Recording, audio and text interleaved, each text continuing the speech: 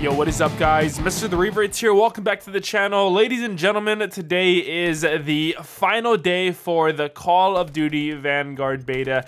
And throughout the weeks that the beta was live, I set myself with the goal to get a V2 rocket.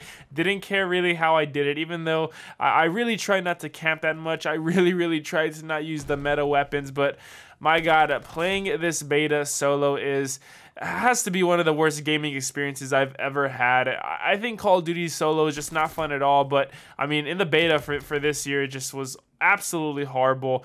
And it kind of sucks though, because a lot of my friends really didn't enjoy playing the beta either, so I was stuck kind of left playing alone by myself.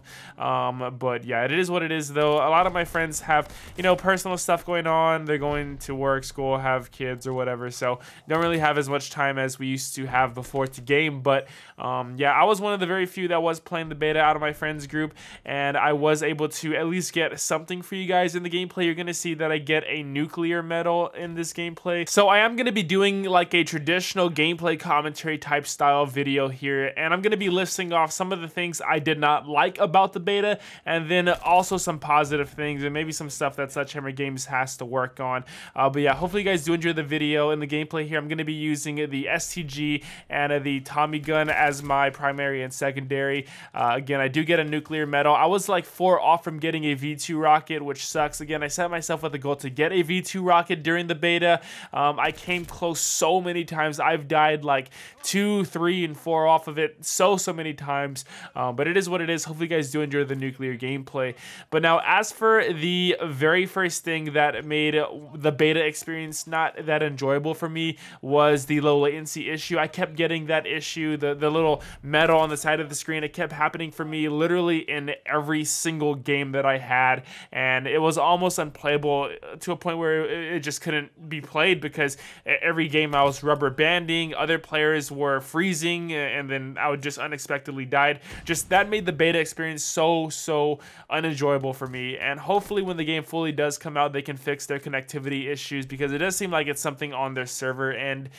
So yeah, hopefully that does get fixed right now. But also in the gameplay here, like I said, I am going to be using the STG and the Tommy gun, which are 2 out of the 3 meta weapons for the beta. There is literally only 3 weapons being ran, the 2 I just listed, and then the MP40. There was no weapon variety whatsoever in this beta, and if you were not using one of those 3 weapons, then I feel you were at a severe disadvantage. So hopefully the meta does get changed up for the final release of the game. There's more variety, that kind of stuff.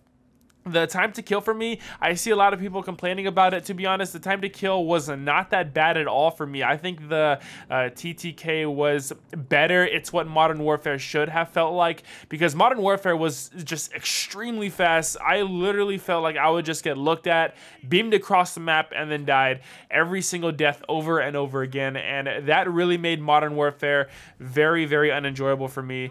But the time to kill for this beta does feel like what Modern Warfare should have been. It does feel more refined, and I'm okay with it, honestly. I really am. But if you guys feel differently, then please tell me down below in the comments.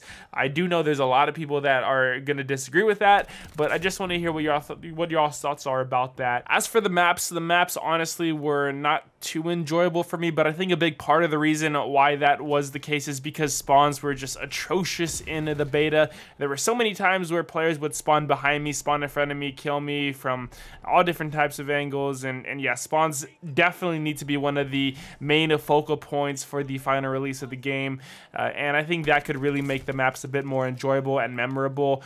But all in all, in general, I think that the maps are very anti-camp, because there's so many different angles where you can get shot from that are out of your peripherals. So which I'm not complaining. I think that's a very good thing to have, but there really isn't like a main power position on any of the maps where you can get a couple of kills, move to a different location, get a few kills there. Like, there's just always a different location where somebody can see you and shoot you from, but you can't see them. So yeah, the maps were just, in general, just pretty okay, pretty average at best. But spawns need it to be a huge focal point for the final release. As for the kill streaks, I really would have loved for the original score streak system to have returned. This would have made the beta experience so much more better for myself personally.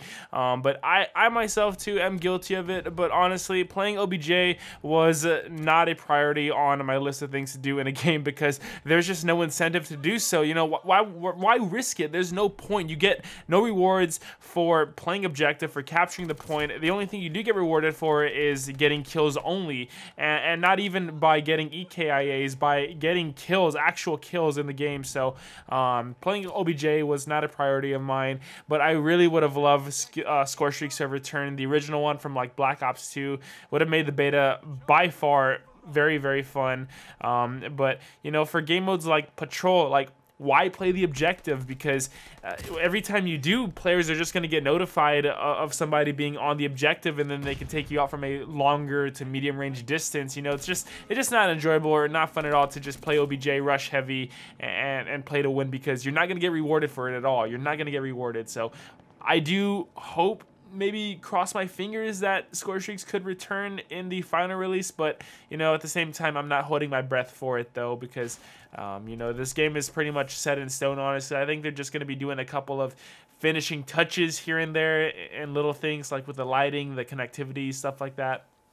Spawns too, of course, but as for, you know, a main part of the game, a main integral part of the game like kill streaks, that's probably not going to be changing for the final release. So that makes me very, very sad, but it is what it is though. But now to continue on with the topic of kill streaks, I think armor plates should be one of them, like in Cold War, instead of a field upgrade, because armor plates are too advantageous to not be, and that 1 to 2 extra bullet protection makes a huge difference in a gunfight. The nerf did make them a little bit more balanced, but still something that could potentially give you the advantage of winning a gunfight just because you managed to literally stay active in a game should not happen. Dogs also need to get looked at, because dogs can teleport through staircases and kill you.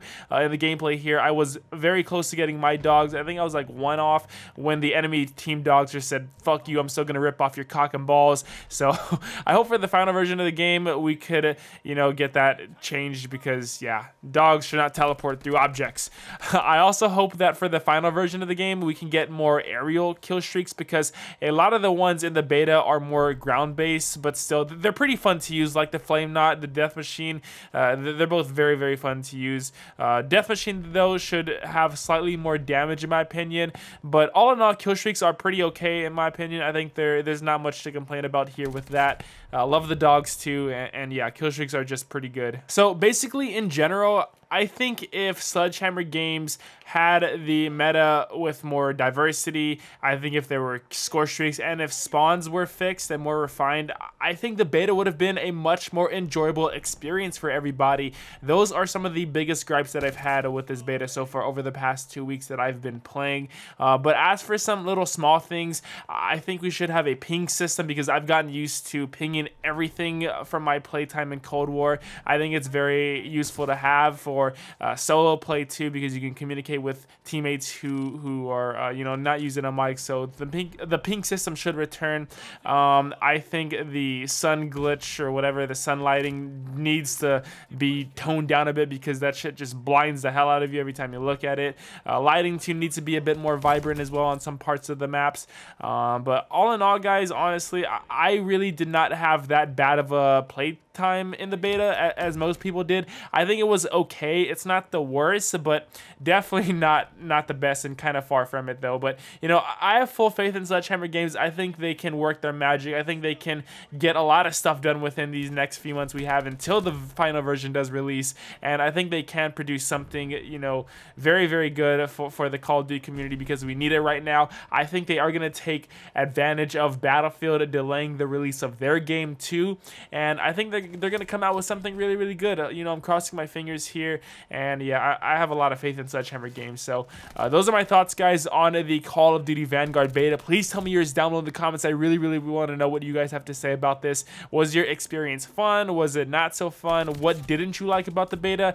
And yeah, let me know that down below in the comments. I love you guys so much. Have a great rest of the day. I really am trying to put a lot more content out for you guys right now, but school and work have just been taking up so much of my time. But when I can, I promise promise you guys, I will upload, I will post content. I'm here. I'm not going to be going anywhere. If you guys do want to keep up to date with me, then go ahead and follow me over on my Twitter. It's at MrTheRevertz, the same way as my YouTube name. And yeah, let's talk over there. Let's communicate. I'm going to be tweeting out some Call of Duty news stuff too as well anytime that I do get it.